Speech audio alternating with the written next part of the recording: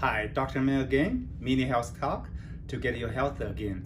Today we're going to study diagnosis disease from your tongue. This is one of my discovery in my practice career.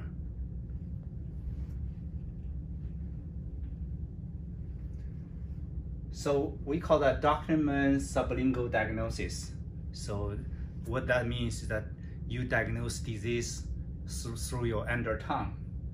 So how did I get my sublingual diagnosis? Number one, my sublingual diagnosis is created by me from both my traditional Chinese medicine background and a surgical clinical experience. I was a surgeon when I was in China. When you do surgery, you see the internal organs, you observe the colors and changes, then you make a predictable diagnosis. For the tongue, it's just one of the internal organs that can show up for you to see what's changing in your internal body.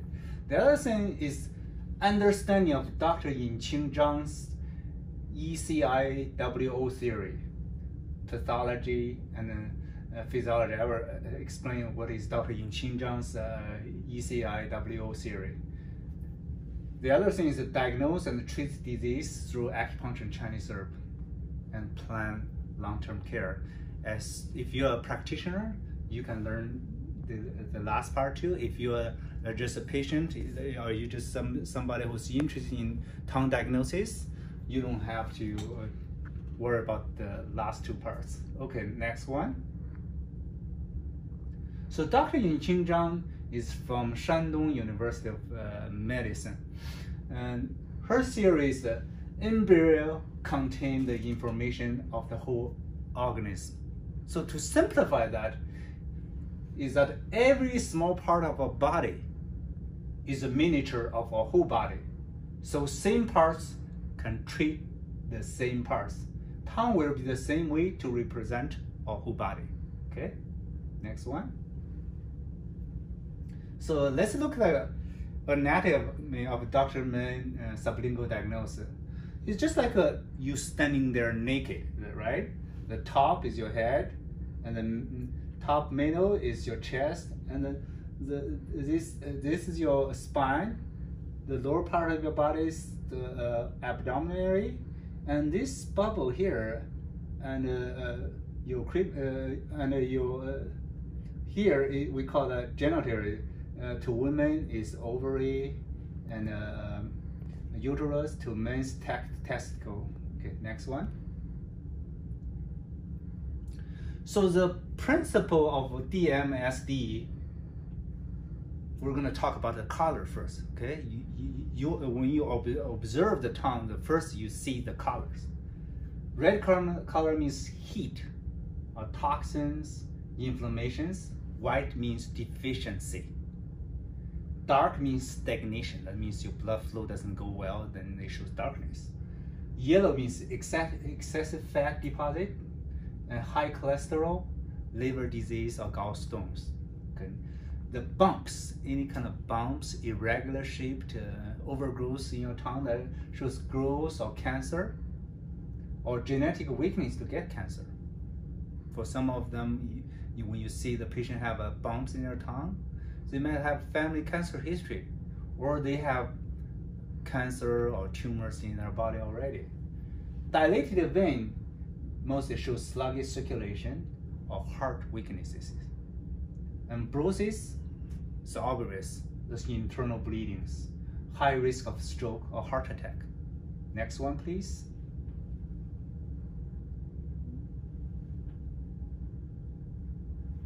So toxin, you can see the tongue is so red. So this toxin and inflammations. Next one. Deficiency, you can see this tongue's pale. What's the pale means that you lack a blood supply. When you lack a blood supply, we call that blood deficiency. There's herb formula, tongue, or impaired tonic for that. If you're a practitioner, you need to learn that. If you're just somebody who's interested in the tongue diagnosis, you don't have to worry about that for now. Next one.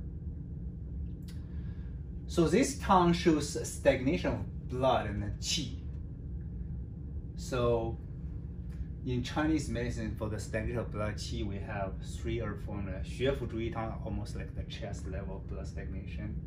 阁下主义汤 the diaphragm level of blood stagnation. 少府主义汤 is the abdominal area of stagnation.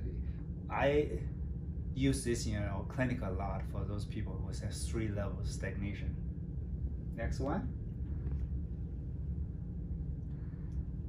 So you can see this tongue shows a inflamed. I hate this inflamed bump. If you just have a bump that have no redness or stagnation of blood supply, more often you're okay.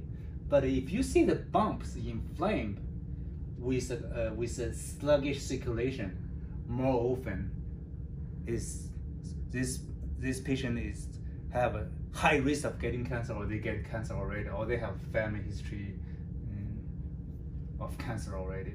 So for this, we use 桂枝茯苓丸 a lot, 普济消毒饮、毛冬青, cancer support. Okay, next one. So you can see this patient have a lot of internal bleedings, and also when you see the prostate areas, there's so much Sobrosis. So this patient has a prostate cancer. Prostate cancer, we used to use 桂枝茯苓丸、普济消毒饮、车前子、毛冬青, cancer support. And in evergreen herbs, they have P-statin, and that works for this too. Okay, next one.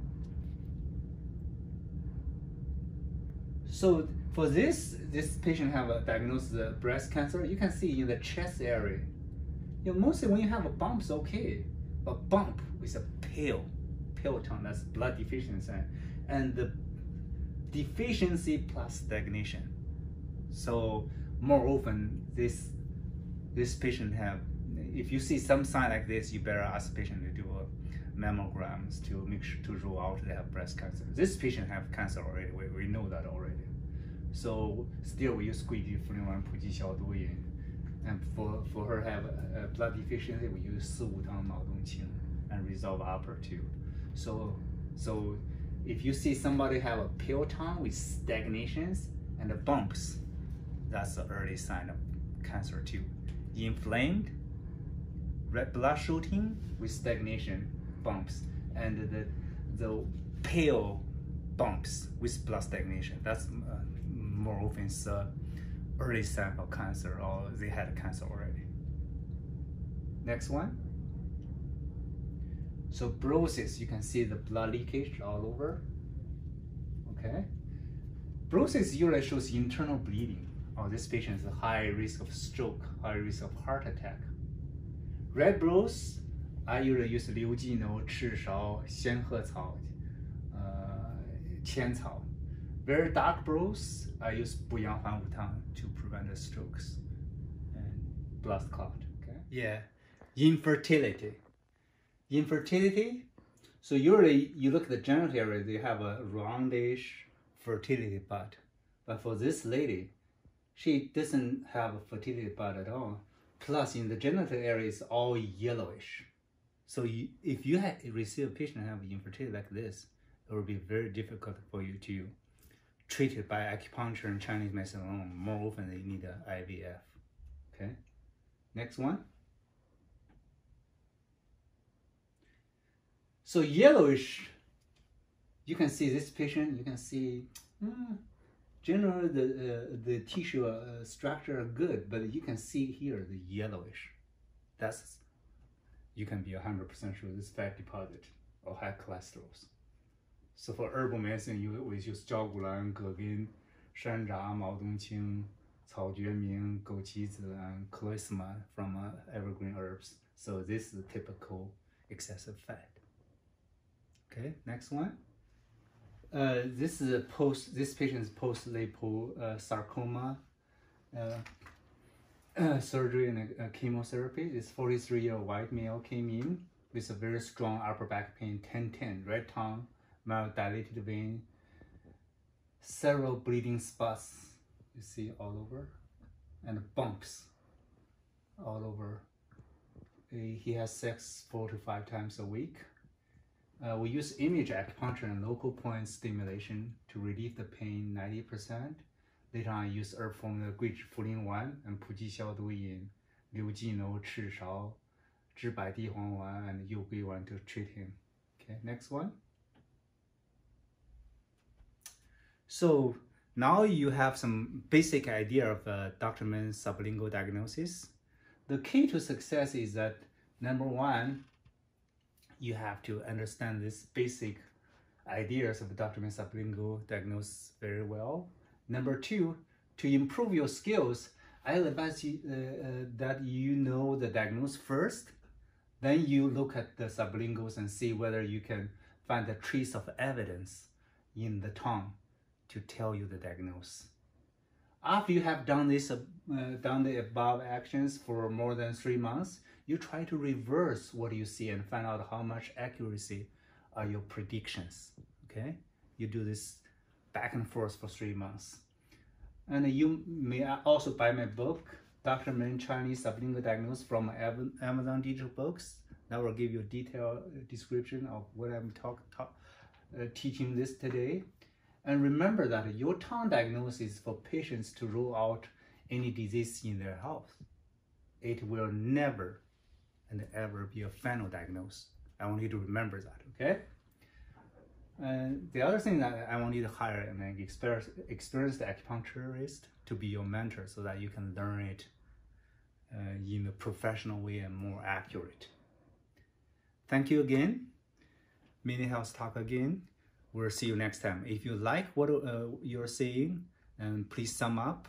If you want to see more of my YouTube videos, please subscribe my program. Thank you very much. We'll see you next time.